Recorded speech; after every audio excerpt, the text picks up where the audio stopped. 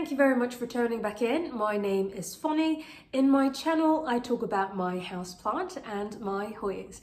Today, my voice is not the most optimal. I'm still recovering from COVID and I hope that my voice will come back soon.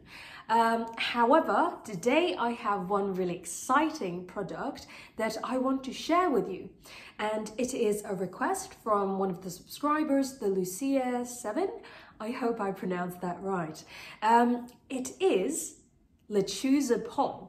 Just trying my best to carry my bag. This one over here. So for this product, I want to give you my review and my experience in the past 9 to 12 months. It will be a pretty long video and I will also put timestamp on different topics I want to mention. So I hope you enjoyed it. If you like this type of video, please feel free to subscribe to my channel so you won't miss out next time when I posted a new one. Before I start, I want to tell you how I know about Lechuza Pon. Around 9 months ago, I have obtained my Lechuza palm, which is the largest palm tree that I have ever owned. You will see it in the video later on showing different types of plant that I use Lechuza Pon. So one day I saw so many tiny little gnats clawing upwards on the trunk of my Lechuza palm. It was so disgusting because I saw at least hundreds of tiny little flies, not so big because it's still baby, clawing. It's like so many. And I was like, how can I solve this problem? I really don't want my plant to have this problem. And then I went to the garden center and then this really kind lady told me about Lechuza Pon. She said that all of her plant is slowly transferring to Lechuza Pon. And then I got to know about Lechuza Pon. So the number one benefit, in my opinion, from Lechuza Pon is you will 99% reduce the problem of gnat. Not saying that it will eliminate, because there will still have some, but it's so much more significantly reduced. All right, let's dig in. Today is going to be a pretty long video because I want to share a number of areas that I have been searching for when I wanted to start my journey with Lechuza Pon. So it will breaking down into different parts. First is the fundamentals. What is Lechuza Pon? The second part is how to use Lechuza Pon. And then the third part would be the pros and cons of Lechuza Pon, in my opinion, after 9 to 12 months of experience. Okay, let's start with the first part. What is Lechuza Pon? There are 4 ingredients: lava rocks, zeolite, pumice, and fertilizer.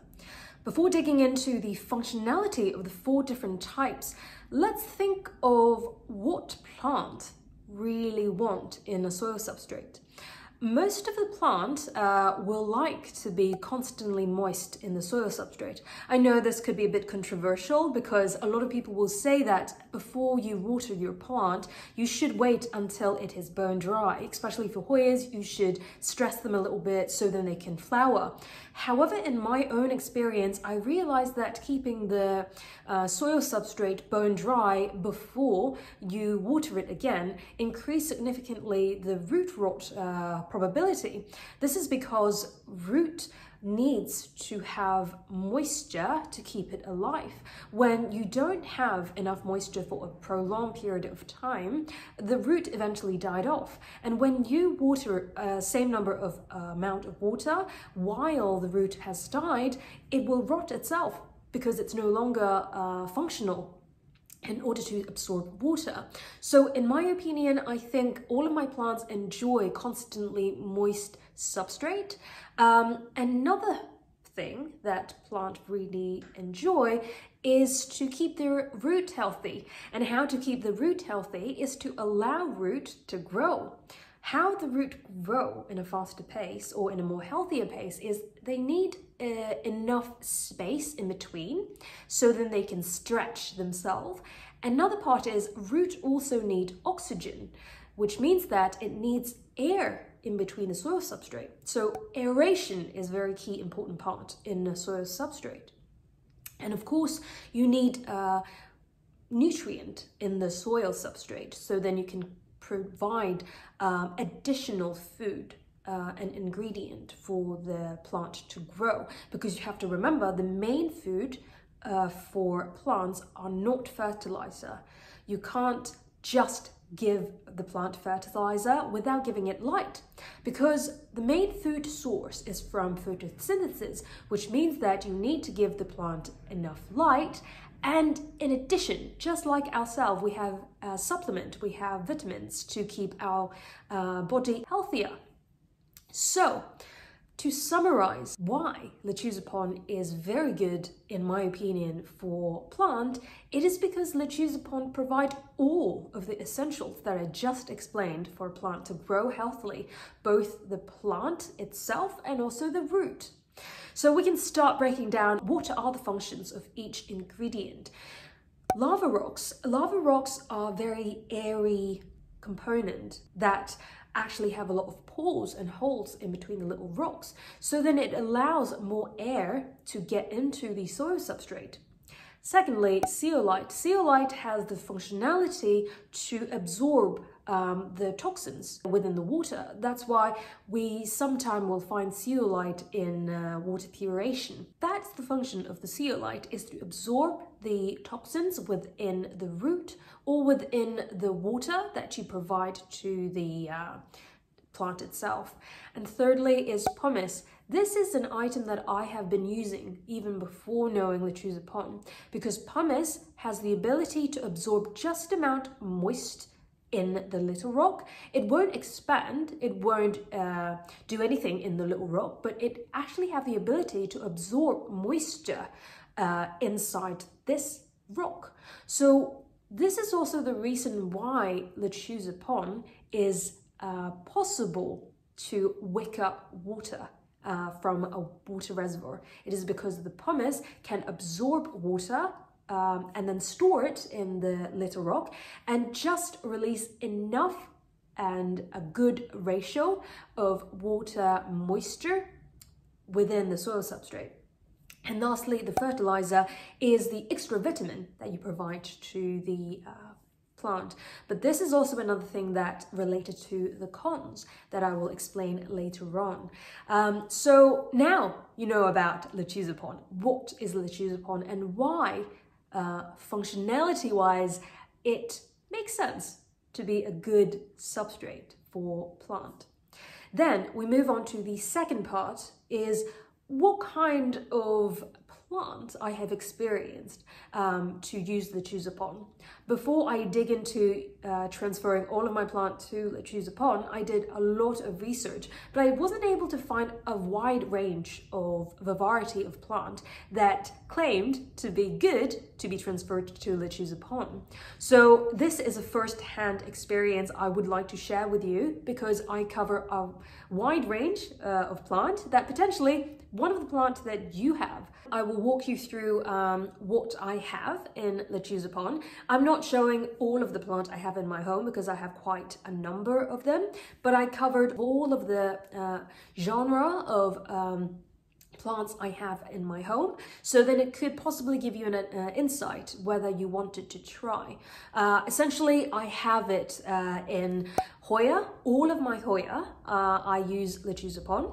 Philodendron, all of my philodendron, all of my monstera, all of my syngonium palm trees, including Leucola grandis, Vicia palm, and ferns as well, and Strelitzia nicolai, my jasmine, and asparagus fern, and also tiger fern. So it covers a wide range of variety, and yeah, let's go and check it out. So I'm going to show you right now. All of my Hoyas, I am using Lechuza Pon, and all of them are thriving so much. And as you can see here, this one is a clear pot that you can see. It's a full pot of Lechuza Pon, and all of them are thriving very much. Move on to another type, Monstera Thai Constellation. I have repotted this one to Lechuza Pon around a month after I have received it in the mail. And ever since, I have 3-4 new leaf. There's one coming up over there. Another Monstera I have is also in Lechuza Pon. As you can see, this one is the Monstera Elbow. I have transferred in Pon since I got it as a cutting. And another type is Philodendron. You see this one, it's Philodendron Golden Sandadu. I did not expect Golden Sandadu to be this large because it's supposed to be a smaller sized one, but I'm not sure if it's because of Lechuza Pon, but I'm pretty sure it contributed a bit as well, because this is a very large leaf compared to normal Sandadu. And this is the size that it comes in, and you can see I have potted all of it in pure Lechuza Pon. And another type would be Syngonium. Syngonium is really prolific when they grow. No matter, really, to be honest, no matter what you put in, they grow really well. But I think when I put in Lechuza Pon, it just acclimated really quickly. And there's no signs of slower growing or no signs of resistance when I moved to Lechuza Pon. So these are example. I have the Mojito. This one is the Confetti.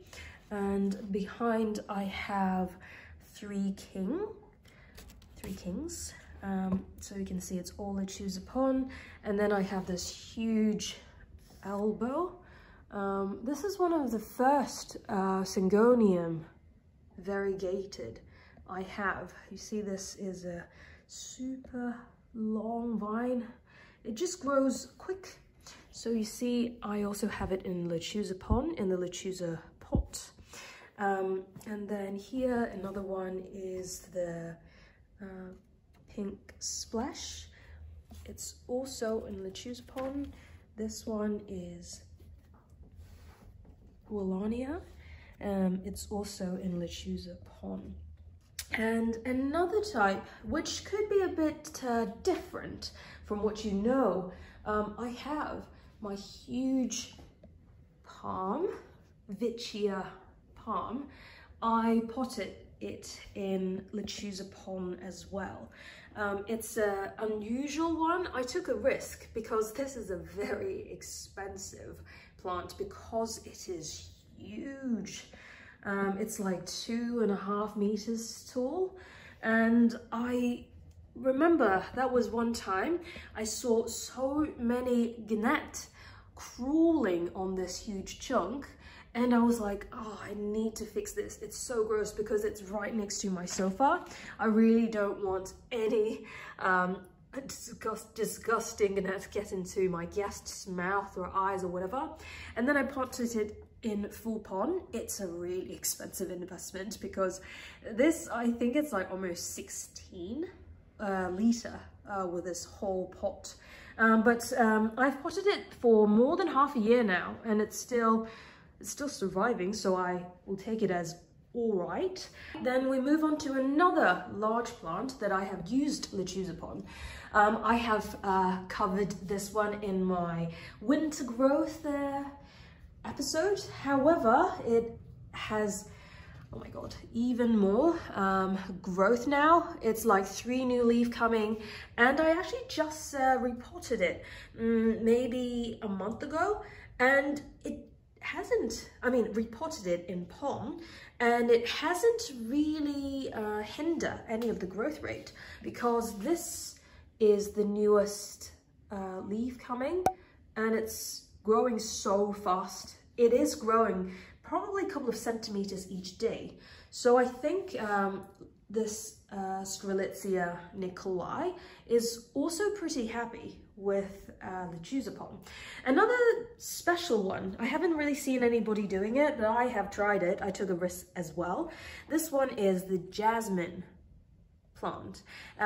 Later on, when it becomes a bit warmer and more light, it will have white little flowers. I have potted it in Lechuza Pon. You probably can't see because I have a bunch of sphagnum moss on top. This plant really needs so much humidity, or I would say so much moist in the soil substrate. So I just popped in a lot of sphagnum moss. But ever since I potted it in Lechuza Pon, it has been growing really well. You can't really see, let me try. It's all the way up, like there. My goal is to have it grown like a living frame. Now that we are back after the little tour of my Lechuza Pon excursion, then I will move on to the third part, how to use Lechuza Pon. Now, this is one of the biggest topic I try to research on internet. I want to explain certain questions that I have in mind 9 months ago when I started Lechuza Pon, and I haven't found it online answering this question. So hopefully this is something helpful for you. So the first area is transition from soil to Lechuza Pon. A lot of people will say that online. It is very essential for you to remove as many soil as possible when you transfer your plant originally from soil to Lechuza Pon. Based on my experience, I think it's not 100% of soil you need to remove. I think as long as you remove as good as you can, even you have some soil sticked in the root, it is still fine. The most important thing that you need to understand is why. Why do we need to remove all of the soil as much as possible before you transfer to Lechuza Pon? After I explain you this theory and understanding, you will find the answer by yourself, and you can judge, hopefully, by yourself when is enough. So we need to think about how does Lechuza Pon work. As I have explained in the element of Lechuza Pon, we know there are pumice. Pumice is an ingredient that allows to absorb just enough water in a little rock and slowly release to the roots. The important part is you need to have enough alive root to touch these moisted up pumice. If you have a huge bulk of soil, that all of the roots are so tightly stacked within this soil bowl, none of the root can actually touch these pumice. When the root can't touch the pumice, that means the root itself can't receive enough water. Now, obviously, your root can always grow outwards and then can touch these kind of pumice. But in order to reduce the stress of the plant, what you really want to achieve is at least you should remove the soil as much as the tip of the roots, or all of the alive roots are freely movable and able to touch the pumice and also all of the Lechuza Pon, I would say. So this is a very important concept for you to determine when is enough. Do you really need to rip off all of the roots that has soil on it? No, you shouldn't. I tried because I really don't know at the time when I did it by myself. I really did really harsh on the root, but the downside is it takes a much longer time for your plant to acclimate because the roots are kind of hurted and disturbed. It needs to regrow itself, and also in addition to regrowing, it also needs to adapt to a completely new type of soil substrate. So I would say remove as much soil on the tip, and also allow at least most of the alive root to touch the existing new substrate. Then you should be good to go. Then we move on to the second part, how to water Lechuza Pon. There are two areas that I can mention. First is using Lechuza Pon as a normal soil substrate. Second is to use a water reservoir while using Lechuza Pon. And when can we do that? So let me answer the first question, how to water your Lechuza Pon when you use it as a normal soil substrate. Just water as normal, just water as is. This is soil to you. The good thing about Lechuza Pon is it's very unlikely that you'll overwater your plant because it's not like soil that has a spongy kind of ability that will block up or hold up a lot of water in a soil bulk. It is very airy, so straight in, straight out. It only takes enough water that it needs and then it will straight go flush out. So there is one thing that I have encountered, or I was not sure whether I have done it right. So Lechuza Pon here, you see that it's very small, tiny rocks. What happened is for Lechuza Pon, my first question while I was using it is, did it actually absorb enough water? Because at the time when I water it, the water just goes straight through. It almost like it never really absorbed any water. So what you should be aware of doing is slowly drizzle the water instead of using like a water bottle, like pouring right on top. But use a smaller opening water bottle to slowly drizzle the plant. So then you make sure that the Lechuza Pon actually has absorbed water in the pumice. So I would say water every 5 to 7 days, just like a normal watering schedule that you will have. So that's the first part. Now then we move on to the second part, which is the one thing, or one of the many, that I really like about Lechuza Pon is you can use a water reservoir. However, using a water reservoir takes around 3 to 4 months for the plant to develop water roots. Not until water roots are developed, you should treat it as a normal soil substrate, which means that you should not just fill up the water reservoir and don't pour water from the top, because that only means that you never water your plant. I can show you what that means. I have... Well, okay, let's use this one I have this one as an example that I put behind me. So this one here is my Hoya Hushkaliana variegated. I have just repotted it in pon, but I think it's around like 2-3 weeks ago, but it's thriving so much now. Obviously it's because it's spring, and also pon is such a great substrate, so there's no reason for it to not like it, right? Okay, so if you look at this one, this is just Lechuza Pon, and there's no water roots, which means that I have added a wick. So then in case I forgot, or in case it doesn't have enough water in the soil substrate, it can still get water from the water reservoir. However, in this scenario, you should not just fill up this water reservoir. You should fill up from the top. So then all of the water can actually run through the soil substrate before going to the water reservoir. Otherwise, you will end up having really dried plant as if you have not watered it. And I have another example that I can show that I actually prepared. So I have this one. So this one is my Philodendron Paricio Verde. This is a 1 leaf cutting, maybe 8, or maybe actually just half a year ago.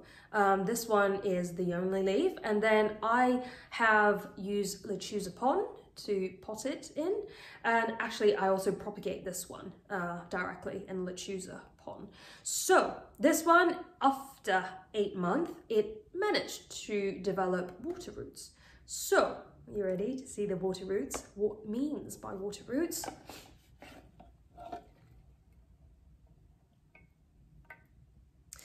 Yes, there's a lot of very white, healthy, delicious roots. Okay, so as you can tell over there, Water roots are roots that goes into the water reservoir that it will suck up water directly to the plant, which means that when there are water roots already grown into the reservoir, you don't really need to water from the top. You can directly fill up the water reservoir and then the plant will just suck up as many as it needs. So it is a really, really good way for you to prepare yourself for summer vacation. Because if you have a friend helping you to take care of your plant, then you only need them to fill up the water reservoir until the maximum point. So you don't have to educate them how to assess whether the plant is dry or not, because it's so simple. You just need to fill up the water reservoir, that's it. So yeah, that's the part of how to water. And then we move on to preparation of using Lechuza Pon. So Lechuza Pon, some people say that you should wash it. Someone say even you need to boil it. In my experience, I will rinse it. And how I do it, I think I have it here, just prepared. Like this one, I have a colander, and then I pour the Lechuza Pon in the colander, and then I just sift it out, the little sand. You have to be extra careful. What I did, I was super stupid. I rinse it under the sink. My sink got super blocked. And I don't know how to fix it now. I just need to fix it. But it's so avoidable if I'm not stupidity sky high. I could just sift it with in this colander and then use this bucket underneath to capture all of the little sand. So my tip to you is when you want to rinse it, you use a bucket underneath. Do not rinse it on your sink, because you probably will have a lot of sand condense in your pipe and you have to fix it. Probably costs a lot of money, so hopefully it's not a lot for me. I just need to fix it by myself, hopefully. Yeah, the preparation is really simple. Some people will even say you don't need to do anything, just use it directly. I want to wash it because I see there are kind of some dirt in the surface of the little rocks. And if I wash it now, I don't have to worry about washing it many times, because once you potted it, it's really difficult to kind of wash it. And we're moving on to the fourth part. Can pon be used as a propagation medium? Yes, I have shown you my Pariso Verde. It was stem cutting. I potted directly in Lechuza Pon, and I think within 2 weeks I can already see roots coming out from the stem, so it's a really good medium for the dendron. I also used it to propagate all of my Hoyas. All of them has been really good. The only problem is when the pot is too big. When the pot is too big and then you have too much pon, it could be overly moist. You can check out my root rot video that I have showed you. That's what happened to me. Pon is great, however, when you have a relatively big container, the pon never really evaporated, it's always super damp, then it will have the possibility of rotting your cutting. But if it is an established plant, I have not experienced root rot because of Lechuza Pon. Last part of how to use pon is, can it be reused? Yes, this is another great benefit of you to save up your money, because all of the Lechuza Pon that I have used, I always reuse it. And how do you reuse it is I, this time, will boil it. After I have potted in one plant and then I sell that plant, or I combine that plant with another cutting, I will boil all of the Lechuza Pon, probably 5 to 10 minutes. It doesn't really matter how long, because these are all rocks, except the fertilizer. I believe if you boil the fertilizer, it will be useless afterwards. So you will just need to fertilize your plant every time when you water it. I will go through this in later part when I talk about pros and cons. So that's a great point because you can reuse it forever. Then we move on to the last section, is the pros and cons of the Lechuza Pon. Let's start off with the benefit. Why I highly recommend Lechuza Pon. First, as I mentioned in my story, you can 99% guarantee no gannet. Of course, I'm not talking about 100% because gannet will still be around anyways when you bring in a plant and then it has a little bit of moist on the top. It still exists, but it's not so bad. Maybe you will see 2 or 3 from now and then. And I have to share my experience with you. I have more than, I don't know how many. I never really count because I just enjoy plants, but maybe 100 plant? I don't know. I haven't really counted. I just see 2 or 3 gannet around me, maybe 10 max. So gannet problem will be significantly reduced. A little bit of theory behind it is because Lechuza Pon is an organic soil substrate. There is no fungus inside the soil substrate, which means that there's no reason for gannet to lay their eggs and eat the fungus in the soil substrate because there's no food there. Why would they be there? And another thing is Lechuza Pon is very airy. Most of the time, the Lechuza Pon will only be moist in the top. You probably can't see, but I will try. If you see this example, you can't really see that is that moist in the top layer. It will be more moist on the lower layer because this, I have a wick there and then you can see water droplets. But I would say the top 2 inches often is dry. So based on that reason, they can't really lay eggs anyway. So it's a double no for gannet. So that's the biggest benefit in my opinion. And then the second part is reduction of the possibility of overwatering. I'm not saying that you won't, as I have shown you in my root rot video. I also used Lechuza Pon, but I used it in an incorrect way. But most of the time, because of the little rocks are very airy, it has so much space in between the little rocks, it will never really overwater because it's straight in, straight out. That means it will significantly reduce the possibility of overwatering. It also means that if you are a heavy waterer, if you like watering your plants, it's all right.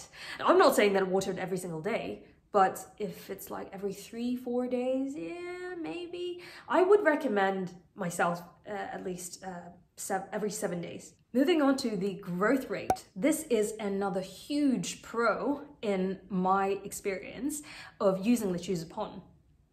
I have philodendron grows faster, monstera grows faster, and particular Hoyas, you can see a significant speed of growth comparatively. I have an example that I have here. Here you see 2 Hoya serpents. This Hoya serpent, I made it in the same order last year in July. Both of them are on the same size when I received it. However, this one here, it goes really kind of wrinkly. It starts getting wrinkly. And then I was like, maybe I should take a chance and then transfer it to Lechuza Pon. So can you guess, which I actually already told you the answer, which one has been growing in Lechuza Pon in the past months? This one. It has grown significantly more than the one over here. You can see that there are so many tendrils growing upwards, and then you can also see a lot of peduncles all around the place. This one is not bad.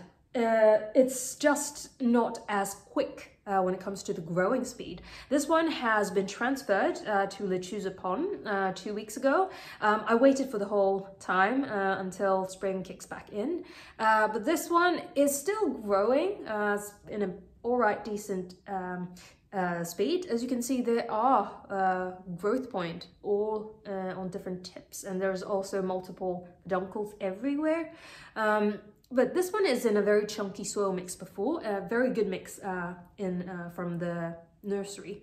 This one is just taken off. Then we'll move on to the last thing I want to mention about the pros is the nature of the Lechuza Pon. It's relatively heavier, which means that it is easy to stabilize the plant.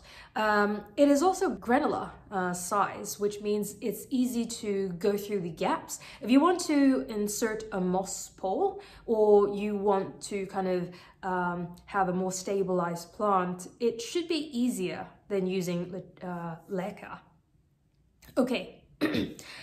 Then we move on to the cons. I can't really think of too many, to be honest, but I'm thought of two. First is fertilizing. As I have explained, the fourth element of the Lechuza Pon is fertilizer. However, it is a slow releasing fertilizer that it marketed as only lasts for 6 months. However, if you want to reuse Lechuza Pon, you boil it, these fertilizer will not be functioning anymore, which means that fertilizing has to be done every time when you water. I know that a lot of people aren't very comfortable to fertilize during winter season, but it really depends on the soil substrate. Because soil has fertilizer inside originally, even in wintertime it also have that fertilizer within. But because Lechuza Pon is an organic substrate, it won't have any organic materials inside. There's no fertilizer. So what you can do is to reduce probably half or even more of the amount of fertilizer that you include in the water.